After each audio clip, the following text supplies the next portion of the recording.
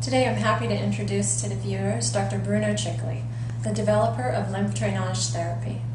Dr. Chikly, would you please speak to us about the process of discovery and how you came to develop Lymph Drainage Therapy? Sure. I think I have to come back to when I was about 14 years old, and I had so much energy that my father started to give me some Aikido classes, and that was one of the first masters coming into Paris, and we were learning how to do shiatsu. But the way he did to us, he make us feel the body without telling us anything. No map, no points. We had to discover everything ourselves and find, oh, there's something here. Yep, you get a point. So I developed a certain sensitivity, and I wanted to give health to people. Aikido was making us feeling so good. We wanted to give health and happiness, well-being to people, and I went to med school with that sensitivity, and I learned osteopathy and psychology on the way. And when I was asked to begin to learn and teach the classical lymph techniques, and very soon I could feel a certain rhythm, a certain directions in the vessels that nobody talk about. And when I look into the literature, you can see since 1961 and later on 1979, Olszewski especially described a lymphatic rhythm, velocity, pressure in the lymphatic vessels. Then they described it in animals, actually in animals and humans, and I was finding the exact same rhythm they were describing. And by following the specific rhythms of lymph and the direction, I had incredible results, and everybody wanted to learn it.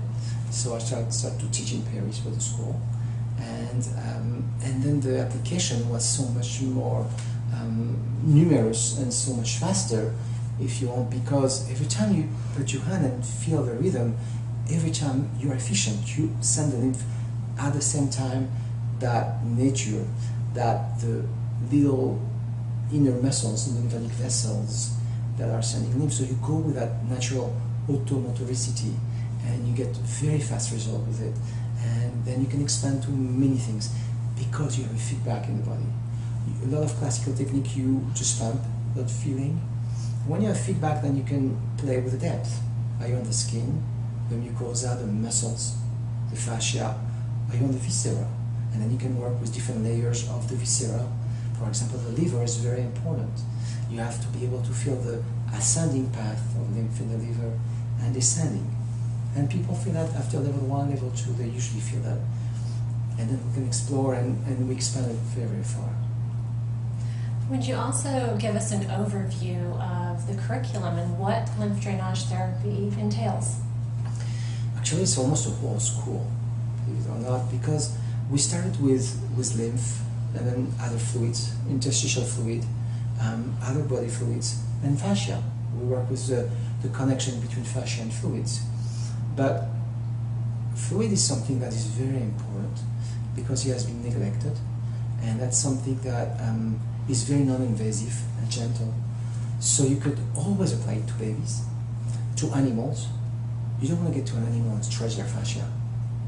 Dogs that you don't ever met, or and elder people, and even people that are living. You have to have them with something soothing like the fluid. The fluid are very secret. They're really amazing. There's a mystery inside of them. When you touch a lymph, you have this deep inner water that have a connection with the immune system. You know, the word lymph comes from the high number of lymphocytes that you have in lymph. Those lymphocytes are patrolling the body and monitoring the immune system, and its consciousness, giving you information about what's happening in the body. In the lymph you have hormones and neuropeptides. So you touch something with a lot of consciousness, with a quality of gentleness and non-invasiveness, and you have incredible results on things you would not have if you were just pulling only the structure in the body. If you have a fibromyalgia patient, you re-inflame them often and give them more pain by pulling on the fascia. So now you have a way to be very gentle and very deep in the body. Because what we saw also is the depth of the lymph also release some emotional inertia, stagnation. You can have a stagnation of the body fluid, and you realize there's an emotional stagnation. So we are now doing like neuropsychoimmunology, but the lymph is really connected with many things. Through the autonomic nervous system, you can have some connection with the emotions. So it's a vast domain. I just open a little percentage of what needs to be discovered still. So you need to have a lot of science, because it's one of the few manual therapy that have so much science behind it. So it's well lucky about that. We can inject a dye in a lymph vessel and see where it goes and the speed of the displacement of this velocity of this dye. And so a lot of science, because also some students want to pass the national certification for lymphedema, for example, PT, some massage therapists, RN. And so you have a lot of science, but I want them to have a lot of experiential experience during the class, feeling the rhythm, feeling the direction, feeling the depth, and applying it to organ of viscera or organ of senses, like inside the mouth, the eyes, the ears. Applying for the joints, applying for the fascia, and also I want them to combine everything they feel. I want them to be able to see, well, there's a fascia problem, there's a fluid problem, there's a nerve problem, an artery, and be able to see what is the primary restriction, where to work first. And we put together a stroke when you can release fascia and fluid at the same time. It's called lymphofascial release, LFR. And lymphofascial release is a way to release in an area. I mean, you can consider physically, on a physical level, the body is mainly fluid and solid. I mean, all the fascia and all the fluid you have constitute most of your body.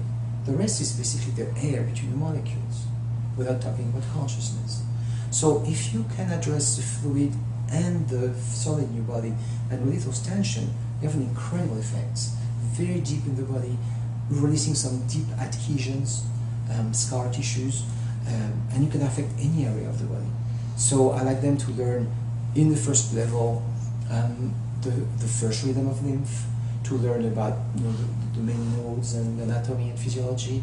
Level 2 will go more in depth, a little bit of viscera now, and working application we work on the breast for lactation consultant and all the problem that cannot be addressed with other techniques.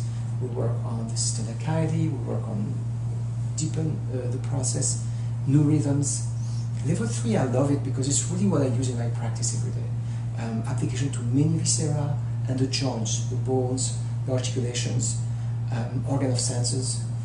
Advanced 1, we work with more application for animals, more bones, more joints, more viscera, tiny little structure like the cochlea, the semicircular canal, if you have vertigo, dizziness. Then you have a lot of branches. If you want to be certified for lymphedema, you have lymphedema certification, you have a non-lymphedema certification, and you have application for viscera, application for the bone, the joints. So you have a large curriculum that is always non-invasive, and that helps you for many things. Many things, it sounds like. Thank you so much, Dr. Chikly, for sharing this with us today. I really appreciate it and look forward to hearing more.